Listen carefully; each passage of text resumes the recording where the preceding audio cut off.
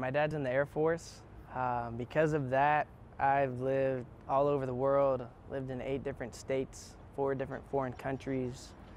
I lived in some cool places, some not so cool places. I mean, it's kind of just, you kind of get used to it after a little while, but it's kind of been weird just moving and having to meet new people, having to kind of meet new friends.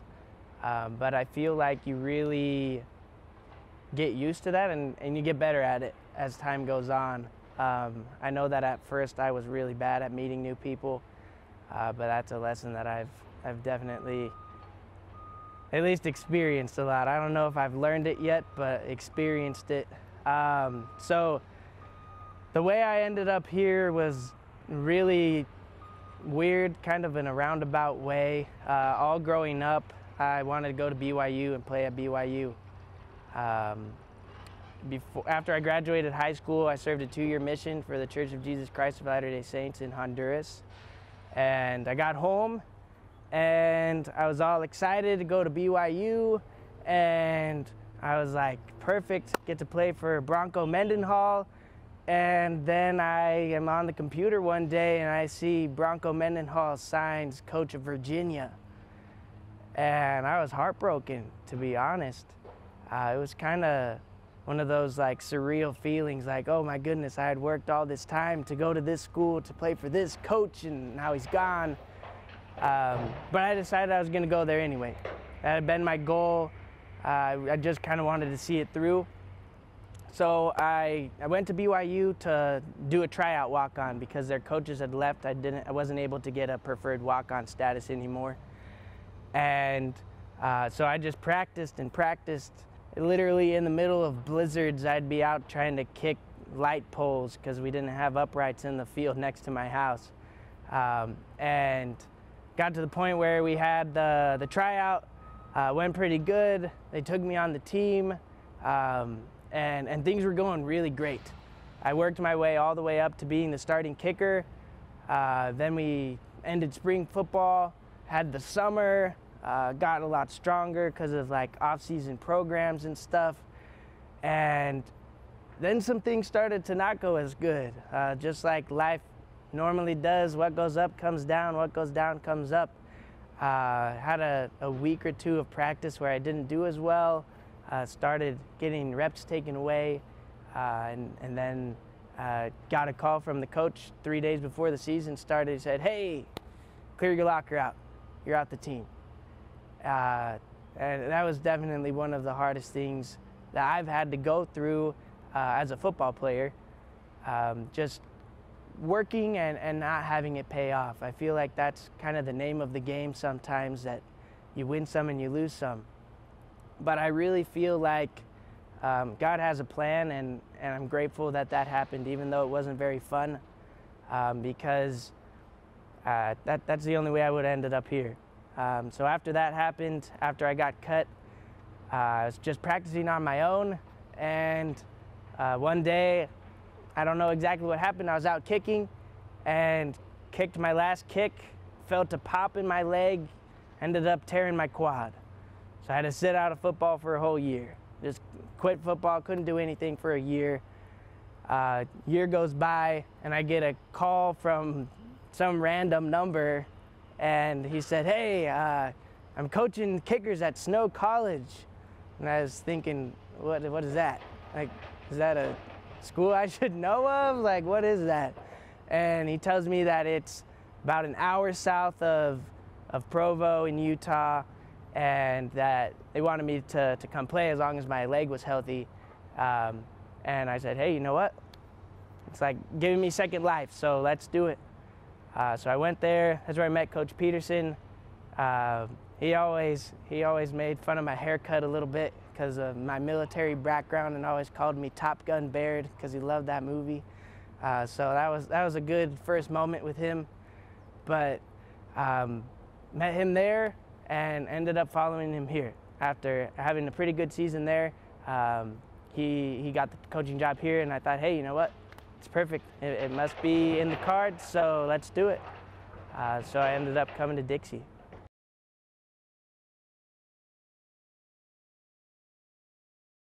I think getting used to kind of having changing situations and just having to be positive even in a situation that might not be 100% desirable. I think that throughout life we're able to see how maybe things we think are bad at first end up becoming really good. And I think that with kicking it's kind of the same way. You kind of just have to kick the ball, and once it leaves your foot, whether it goes in or not, you have to move on to the next one. We talk a lot with Dr. Chamberlain about not wanting to have too high of highs or too low of lows, because that kind of can throw things off, and we just want to do the same thing every time. And I feel like kind of going through all that change in life builds consistency, and that's exactly what we want on the field.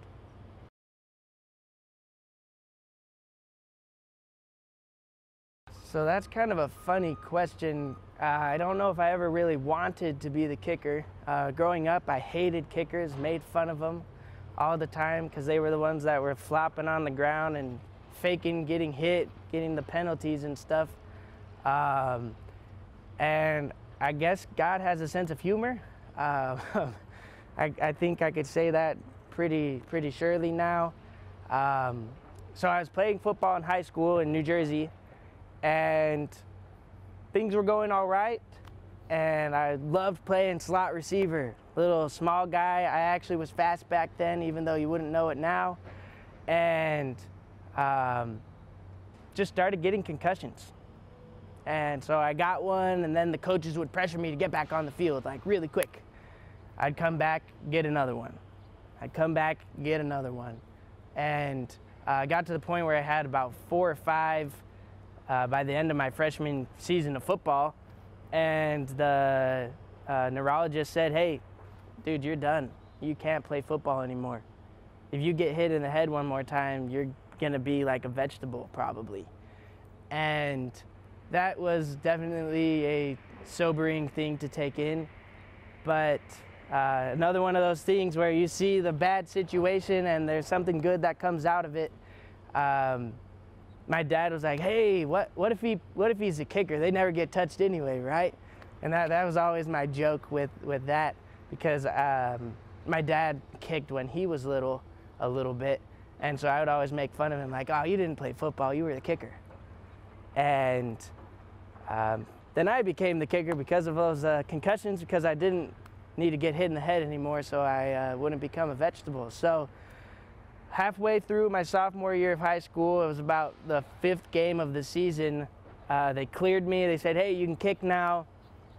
I was just gonna try and punt. I just wanted to like be on the field, and my coach said, "Hey, we need you to go over there, try and kick the ball between the yellow poles." And I said, "Okay, I mean, I'll try it. I've never done that before."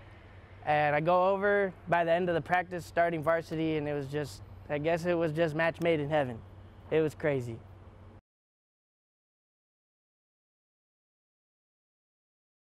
Being completely honest, I don't think I had as much fun as I should have. I feel like last year, kind of coming to the new school, the bigger school, about to go Division I put way too much pressure on myself. Just started thinking about things very mechanically instead of just going out and having fun and just kicking. And I feel like that kind of made it so it was more of a stressful experience sometimes instead of a fun one. And I think that's something that I've definitely started changing for this year, just trying to interact more with the team. I like to consider myself the team's big brother because I'm older than probably every single one of them. And I feel like my performance is doing a lot better too, at least in practice so far, hitting the ball a lot more cleanly and actually having fun instead of waking up in the morning like, "Oh my goodness, like I really hope I do good in practice today." It's like, man, I'm excited to go to practice. I can't wait to see what crazy shenanigans coach pulls out of his pocket today.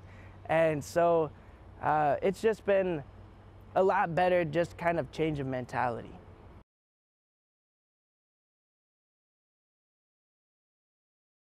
I definitely had heard about it, To be completely honest, I kind of just pushed it aside because of how stressed out I was making myself with the season, and it was just like, okay, I gotta get better, I gotta get better, I gotta get better, instead of focusing on, oh my goodness, like that's really cool, like that's awesome. And that's definitely something I've been trying to work on this year, is just like enjoy the little things. Even though this sounds like a little bit bigger of a thing, enjoy the little things and take it one step at a time instead of trying to take big leaps and bounds.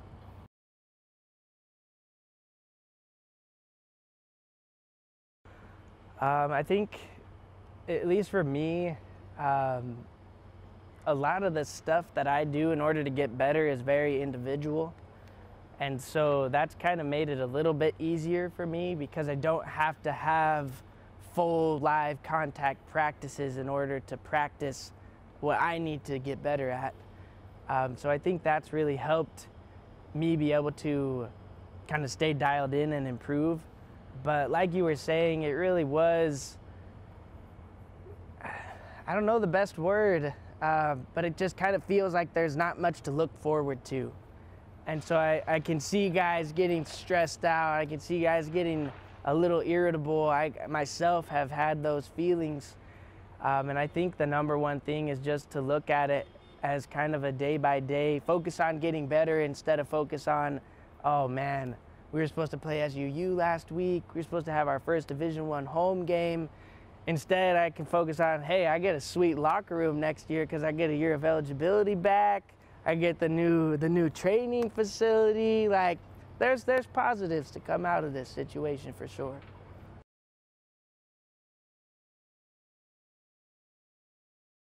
I'm just grateful to be able to have worked my way back to this moment. I think a lot of times things don't go well and it's really easy to give up and just stop trying and quit.